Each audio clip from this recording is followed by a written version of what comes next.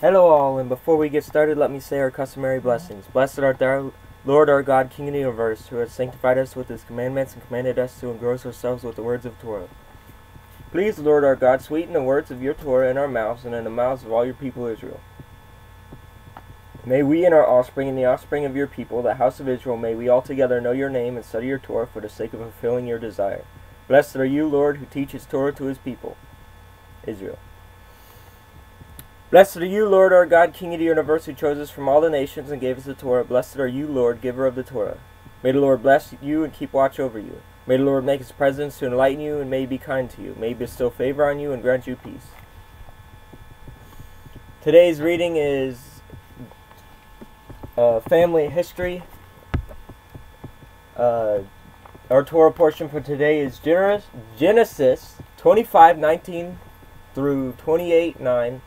Prophets is 1 Samuel 20:18 through 42. Malachi 1:1 through 27. Luke 3:1 through 22. Romans 9:10 through 16. Hebrews 12:14 through 17.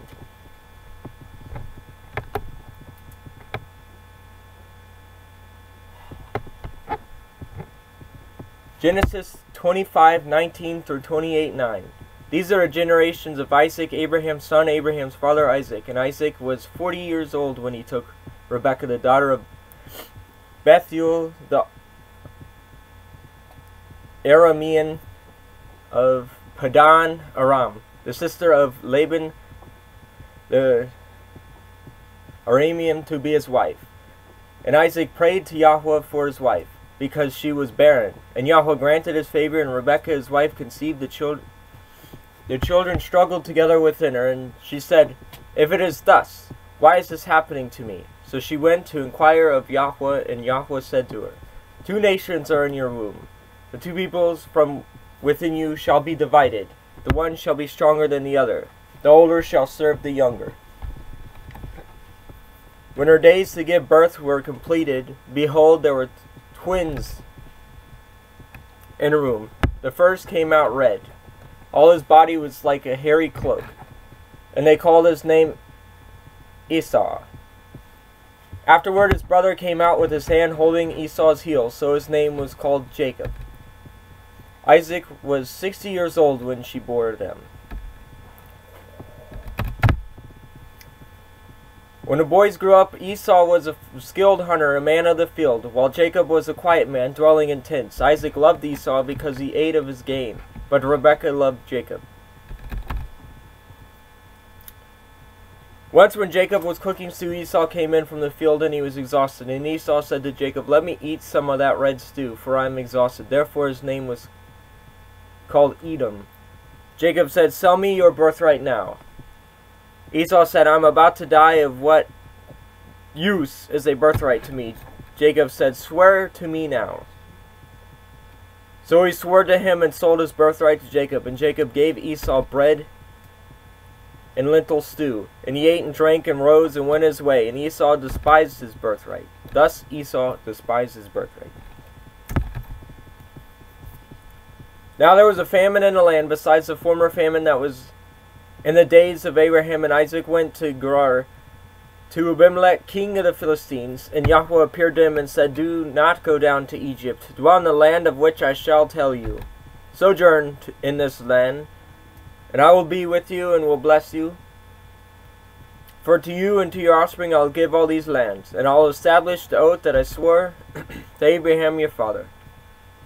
I will multiply your offspring as the stars of heaven, and will give to your offspring all these lands. And in your offspring all the nations of the earth shall be blessed, because Abraham obeyed my voice and kept my charge, my commandments, my statutes, and my laws." So Isaac settled in Gerar. When the men of the place asked him about his wife, he said, "She is my sister." For he feared to say, "my wife," thinking, lest be the man of the place should kill me because of Rebekah, because she was attractive in appearance. And when he had been there a long time, Abimelech, king of the Philistines, looked out of a window and saw Isaac laughing with Rebekah his wife. And Abimelech called to Isaac and said, "Behold, she is your wife." How then could you say, she is my sister? Isaac said to him, because I thought lest I die because of her. And Abimelech said, what is this that you have done to us?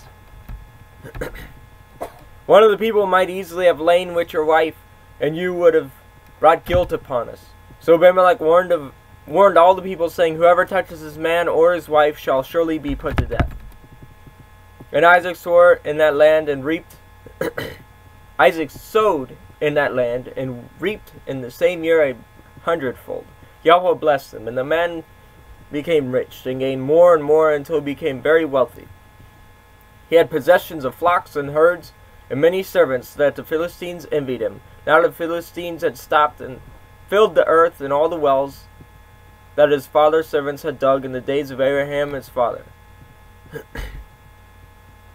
And Abimelech said to Isaac, go away from us, for you are much mightier than we. So Isaac departed from there and encamped in the valley of Gerar and settled there. And Isaac dug again the wells of water that had been dug in the days of Abraham his father, which the Philistines had stopped after the death of Abraham. And he gave them the names that his father had given them. But when Isaac's servant dug in the valley and found there a well of spring water, the herdsmen of Gerar quarreled with Isaac's herdsmen, saying, the water is ours. So he called the name of the well Esek, because they contended with him.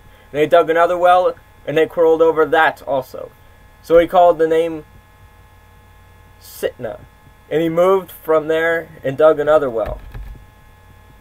And they did not quarrel over it. So he called its name Rehoboth, saying, for now Yahweh has made room for us, and we shall be fruitful in the land. From there he went up to Beersheba, and Yahweh appeared to him, appeared to him the same night, and said, I am the Elohim of Abraham your father. Fear not, for I am with you, and will bless you and multiply your offspring for my servant Abraham's sake. So he built an altar there and called upon the name of Yahweh and pitched his tent there. And there Isaac's servants dug well. When Abimelech went to him from Gerar with Ahuzith his advisor and Pichol the commander of his army, Isaac said to them, why have you come to me, seeing that you hate me and have sent me away from you? They said, we see plainly that Yahweh has been with you. So he said, let there be a sworn pact between us, between you and us. Let us make a covenant with you, that you will do us no harm, just as we have not touched you or have done done to you nothing but good, and have sent you away in peace. You are now the blessed of Yahweh. So he made them a feast, and they ate and drank. In the morning they rose early and exchanged oaths, and Isaac sent them on their way. And they departed from him in peace. That same day Isaac's servants came and told him about the well that they had dug, and said to him, we have found water. He called it Sheba. Therefore the name of the city is Beersheba to this day. When Esau was 40 years old, he took Judith, the daughter of Beri, the Hittite, to be his wife, and Basmath, the daughter of Elon the Hittite, and they made life bitter for Isaac and Rebekah.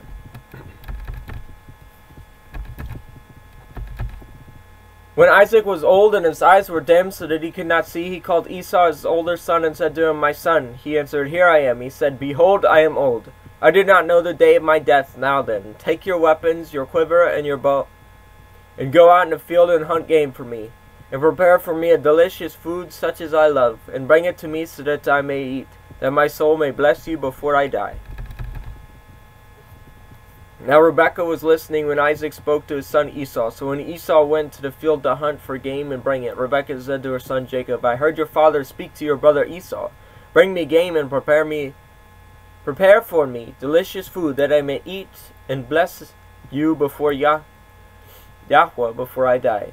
Now therefore, my son, obey my voice as I have commanded you. Go to the flock and bring me 2 good young goats, so that I may prepare for them food for your father, such as he loves. And you shall bring it to your father, so that I may bless you before he dies. But Jacob had said to Rebekah his mother, behold, my brother Esau is a hairy man, and I am a smooth man. Perhaps my father will feel me, and and I shall seem to be mocking him and being a curse upon myself, and not a blessing. His mother said to him, Let your curse be on me, my son. Only obey my voice and go. Bring them to me. So he went and took them and brought them to his mother, and his mother prepared delicious food such as his father loved. And Rebekah took the best garments of Esau, her older brother, which were with her in the house, and put them on Jacob, her younger son. And the skins of the young goats were put on his hands and on the smooth parts of his neck, and he put the delicious food and the bread which she had prepared into the hands of her son Jacob. So he went to his father and said, My father. And he said, Here I am.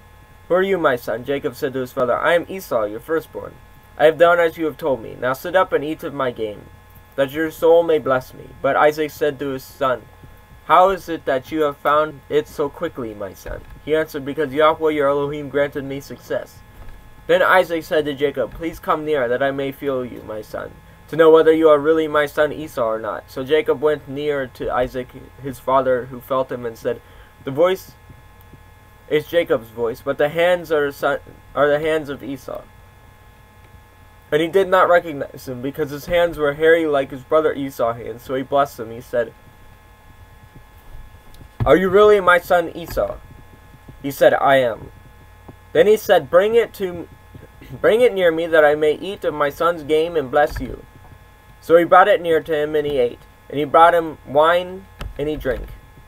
Then his father Isaac said to him, Come near and kiss me, my son. So he came near and kissed him, and Isaac smelled the smell of his garments, and blessed him, and said, See, the smell of my son is as the smell of a field that Yahweh has blessed. May Elohim give you the dew of heaven and the fatness of the earth, and plenty of grain and wine. Let people serve you, and the nations bow down to you. Be Lord over your brothers. And may your mother's sons bow down to you. Cursed be every one who curses you, and blessed be everyone who blesses you. As soon as Isaac had finished blessing Jacob, and Jacob had scarcely gone out from the presence of Isaac his father, Esau his brother came in from his hunting. He also prepared delicious food and brought it to his father, and he said to his father, Let my father arise and eat of his son's gain, that you may bless me. And his father Isaac said to him, Who are you? He answered, I am your son, your firstborn Esau. Then Isaac trembled very violently and said, Who was it then that hunted game and brought it to me? And I ate it all before you came, and I blessed him, yes, and he shall be blessed. As soon as Esau heard the words of his father, he cried out with an exceedingly great and bitter cry, and said to his father, Bless me, even me also, my father. But he said, Your brother came deceitfully, and he has taken away your blessing. Esau said, Is he not rightly named Jacob? For he has cheated me these 2 times. He took away my birthright, and behold, now he has taken away my blessing. Then he said, Have you not reserved a blessing for me? Isaac answered and said to Esau, Behold, I have made him lord over you and all his brothers, and I have given to him for servants, and with grain and wine I have sustained him. What then can I do for you, my son? Esau said to his father, Have you but one blessing? My father, bless me, even also, O father. And Esau lifted up his voice and wept. Then Isaac his father answered and said to him, Behold, away from the fatness of the earth shall be your dwelling, and away from the dew of the heaven on high. By your sword you shall live, and you shall serve your brother. But when you go restless, you shall break his yoke from your neck. Now Esau hated Jacob because of the blessing with which his father had blessed him. And Esau said to himself, The days of mourning for my father are approaching. Then I will kill my brother Jacob. But the words of Esau her son were told to Rebekah. So she sent and called Jacob her younger son, and said to him, Behold, your brother Esau comforts himself about you by planning to kill you. Now therefore, my son, obey my voice, arise, flee to Laban, your brother in Haran, and stay with him a while until your brother's fury turns away, until your brother's anger turns away from you, and he forgets what you have done to him. Then I'll send and bring you from there. Why should I be bereft of you both in one day? Then Rebekah said to Isaac, I loathe my life because of the Hittite woman. If Jacob marries one of the Hittite women like these, one of the women of the land, What good will my life be to me? Then Isaac called Jacob and blessed him and directed him, You must not take a wife from the Canaanite women. Arise and go to Padan Aram, to the house of Bethuel, your mother's father. And take as your wife from there one of the daughters of Laban, your mother's brother, Elohim Almighty. And bless you and make you fruitful and multiply you, that you may become a company of peoples. May he give the blessing of Abraham to you and to your offspring with you,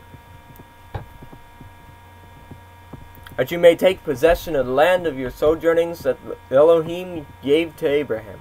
Thus Isaac sent Jacob away, and he went to Padan Aram, and Laban the son of Bethuel the Aramean, and the brothers of Rebekah, Jacob and Esau's mother.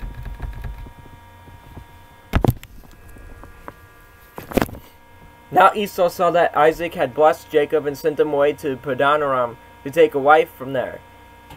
And that as he blessed him and he directed him, You must not take a wife from the Canaanite women. And that Jacob had obeyed his father and his mother and gone to Padan Aram. And when Esau saw that the Canaanite women did not please Isaac his father, Esau went to Ishmael and took as his wife besides the wives he had Mahalath, the daughter of Ishmael, Abraham's son, the sister of Nebaioth.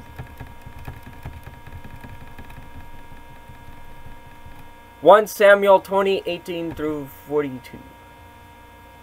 Then Jonathan said to him, Tomorrow is the new moon, and you will be missed, because your seat will be empty. And on the third day go down quickly to the place where you hid yourself when the matter was in hand, and remain beside the stone's heap, and I will shoot 3 arrows to the side of it, as though I shot at a mark. And behold, I will send the boy, saying, Go, find the arrows. And if I say to the boy, Look, the arrows are on this side of you, take them. Then you are to come, for as Yahweh lives, it is safe for you, and there is no danger. But if I say to the youth, Look, the arrows are beyond you, then go, for Yahweh has sent you away. And as for the matter of which you and I have spoken, behold, Yahweh is between you and me forever. So David hid himself in the field, and when the new moon came, the king sat down to eat food, and the king sat on his seat as at other times, on a seat by the wall. Jonathan sat opposite, and Abner sat by Saul's side, and David's place was empty. Yet Saul did not say anything that day, for he thought, Something has happened to him. He is not clean. Surely he is not clean. But on the second day, the day after the new moon, David's place was empty. And Saul said to Jonathan his son, Why has not the son of Jesse came to the meal, either yesterday or today? Jonathan answered, Saul, David earnestly asked leave of me to go to Bethlehem. He said, Let me go, for our clan holds a sacrifice in the city, and my brother has commanded me to be there. So now, if I have made favor in your eyes, let me get away and see my brothers. For this reason he has not come to the king's table. Then Saul's anger was kindled against Jonathan, and he said to him, You son of a perverse, rebellious woman, do I not know that you have chosen the son of Jesse to your own shame, and to the shame of your mother's nakedness? For as long as the son of Jesse lives on the earth, neither you nor your kingdom shall be established. Therefore send and bring him to me, for he shall surely die. And Jonathan answered Saul's father, Why should he be put to death? What has he done? But Saul hurled his spear at him and said to strike him. So Jonathan knew that his father was determined to put David to death. And Jonathan rose from the table in fierce anger and ate no food, the second day of the month. For he was grieved for David, because his father had disgraced him. In the morning Jonathan went out into the field to the appointment with David, and with him a little boy. And he said to his little boy, Run and find the arrows that I shoot. As the boy ran, he shot the arrows beyond him. And when the boy came to the place of the arrow that Jonathan had shot, Jonathan called after the boy and said, Is not the arrow beyond you. And Jonathan called after the boy, Hurry, be quick, do not stray. So Jonathan's boy gathered up the arrows and came to his master. But the boy knew nothing. Only Jonathan and David knew the matter. And Jonathan gave his weapons to the boy and said to him, Go and carry them to the city. And as soon as the boy had gone, David rose from beside the stone heap and fell on his face to the ground and bowed 3 times, and they kissed one another and wept with one another, David weeping the most. Then Jonathan said to David, Go in peace, because we have sworn both of us in the name of Yahweh, saying, Yahweh shall be between us and between my offspring and your offspring forever. And he rose and departed, and Jonathan went into the city.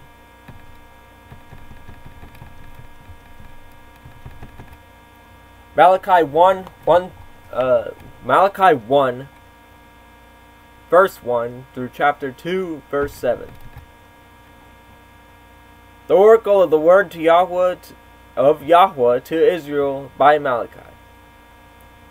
I have loved you, thus says Yahweh, but you say, How have you loved us? Is not Esau Jacob's brother, declares Yahweh? Yet I have loved Jacob, but Esau I have hated. I have laid waste his hill country and left his heritage to the jackals of the desert. If Edom says, We are shattered, but we will rebuild the ruins, Yahweh of hosts says, They may build, but I will tear down. And they will be called the wicked country, and the people with whom Yahweh is angry forever. Your own eyes shall see this, and you shall say, Great is Yahweh, beyond the border of Israel. As son honors his father, and a servant his master, if then I am your father, where is my honor? And if I am a master, where is my fear? And says Yahweh of hosts to you, O priests who despise my name. But you say, How have we despised your name? By offering polluted food upon my altar. But you say, How have we polluted you? By saying that Yahweh's tables may be despised. When you offer blind animals in sacrifice, is that not evil? And when you offer those that are lame or sick, is that not evil? Present that to your governor. Will he accept you or show you favor? Says Yahweh of hosts. And now, entreat the favor of Elohim, that he may be gracious to us with such a gift from your hand. Will he show favor to any of you? Says Yahweh of hosts. Oh, that there are one among you who should shut the doors, and that you may not kindle the fire on my altar in vain. I have no pleasure in you, says Yahweh of hosts, and I will not accept an offering from your hand. For from the rising of the sun to the setting, my name will be great among nations, and in every place incense will be offered to my name, and a pure offering. For my name will be great among the nations, says Yahweh of hosts. But you profane it when you say that the Lord's table is polluted, and its fruit, its fruit may be despised. But you say, What a weariness this is. And you snort at it, says Yahweh of hosts. You bring what has been taken by violence, or is lame or sick, and this you bring as an offering. Shall I accept that from your hand? Says Yahweh. Cursed be the cheat who has a male in his flock, and vows it, and yet sacrifices to the Lord what is blemished. For I am a great king, says Yahweh of hosts, and my name will be feared among the nations. And now, O priests, this command is for you. If you will not listen, if you will not take it to heart to give honor to my name, says Yahweh of hosts, then I will send the curse upon you, and I will curse your blessings indeed. I have already cursed them, because you do not lay it to heart. Behold, I will rebuke you, your offspring, and spread the dung on your faces, and the dung of your offspring, and you shall be taken away with it. And you shall know that I have sent this command to you, that my covenant with Levi may stand, says Yahweh of hosts.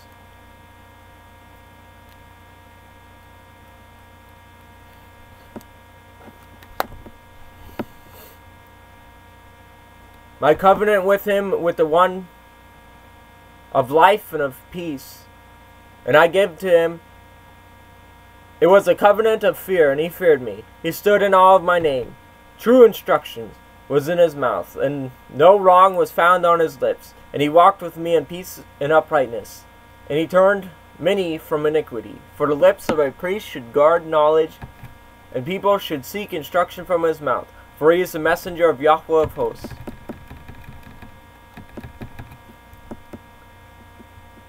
Luke 3, 1 through 22.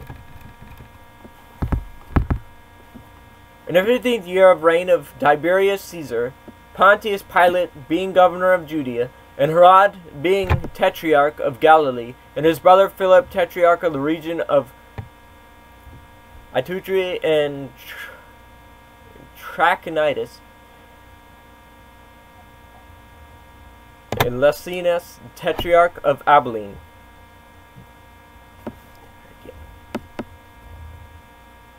During the high priesthood of Annas and Caiaphas, the word of Elohim came to John, the son of Zechariah, in the wilderness, and he went into all the regions around the Jordan, proclaiming a baptism of repentance for the forgiveness of sins, as it is written in the book, the words of Isaiah the prophet. The voice of the one crying in the wilderness, prepare the way for the Lord, make his path straight. Every valley shall be filled, and every mountain and hill shall be made low. And the crooked shall become straight, and the rough places shall become level ways, and all the flesh shall see the salvation of Elohim. He said therefore to the crowds that came out to be baptized by him, you brood of vipers, who warned you to flee from the wrath to come. Bear fruits in keeping with repentance, and do not begin to say to yourselves, we have Abraham as our father. For I tell you, Elohim is able from these stones to raise up children for Abraham. Even now the axe is laid to the root of trees. Every tree therefore that does not bear good fruit is cut down and thrown into the fire. And the crowds asked him, what then shall we do? And he answered them, whoever has 2 tunics is to share with him who has none, and whoever has food is to do likewise. Tax collectors also came to be baptized, and said to him, Teacher, what shall we do? And he said to them, collect no more that you are authorized to do, no more than you are authorized to do. Soldiers asked him, and what shall we do? And he said to them, do not extort money from anyone by threats or by false accusations, and be content with your wages. As the people were in expectation, and all were questioning in their hearts concerning John, whether he might be the Hamashiach, John answered them all, saying, I baptize you with water, but he who is mightier than I is coming, and the strap of whose sandals I am not worthy to untie. He will baptize you with the Holy Spirit and fire.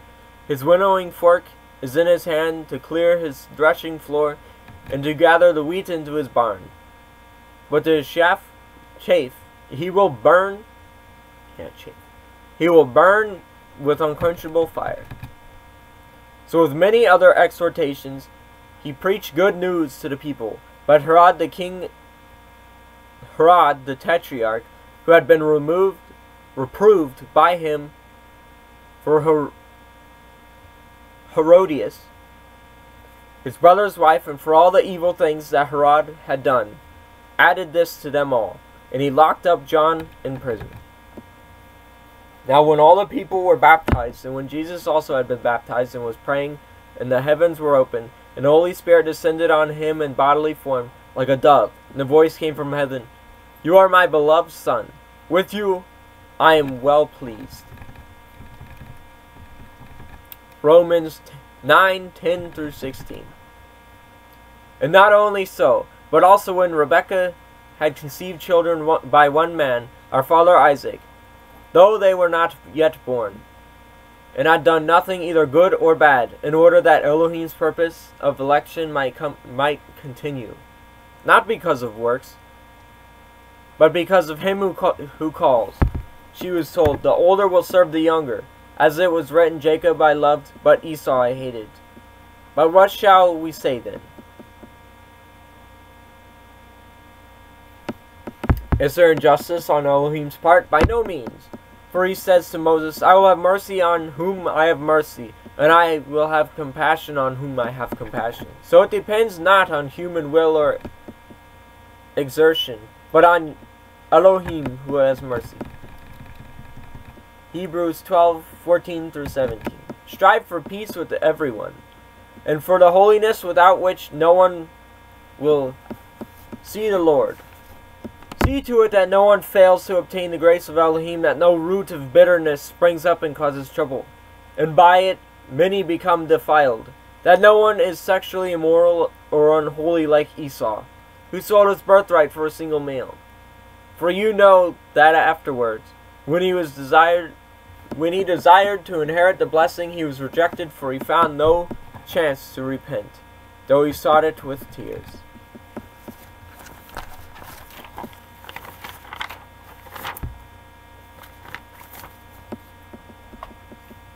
Blessed art thou, Lord our God, King of the universe, who gave us the Torah of truth and set everlasting life in our midst.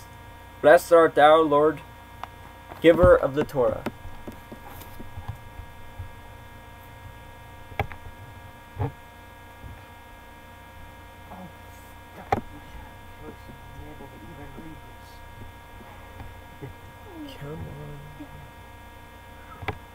Some countries, you weren't allowed to even have this book.